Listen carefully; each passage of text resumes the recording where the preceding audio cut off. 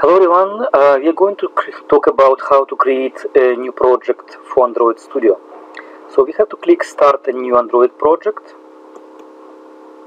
So once we start it, we can give the name for the project, like for example hello app. We can keep company domain as is, and we can decide we're gonna save the project, maybe my project.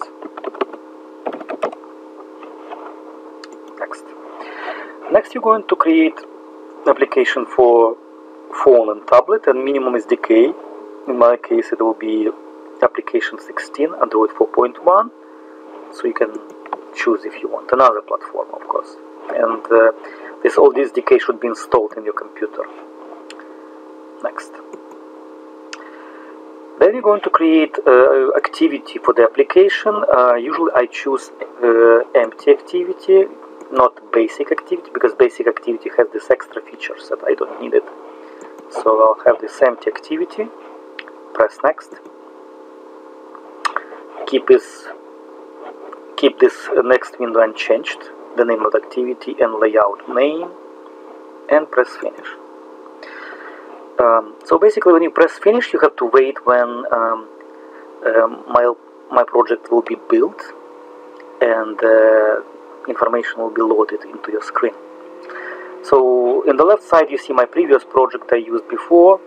So basically I'm not using them right now, I'm using a new project from the scratch. So once I press OK, I receive my basically bare project, hello world. So what I have here, basically an Android manifest.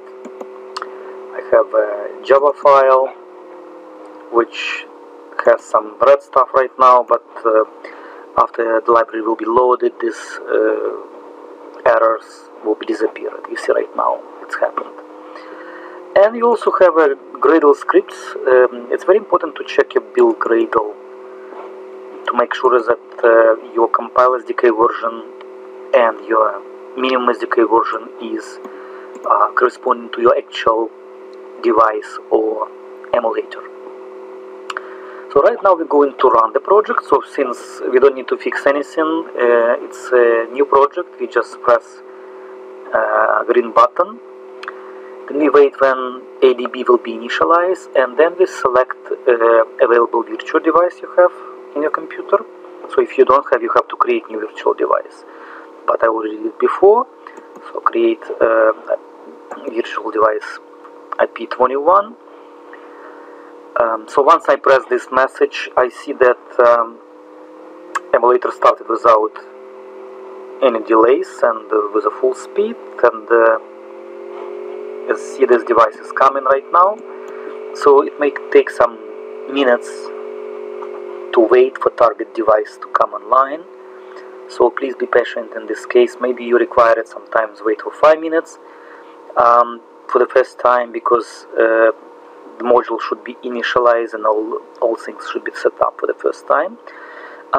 Hopefully you're not going to wait next time. So also you notice that the message Gradle build finished in 11 seconds, which is a good news. Means like your Gradle finished the management of your code, and right now your code should be uploaded to the device. You see the message installing APK, and it's a success. Alright, so it was a short video about how to start a Hello World project.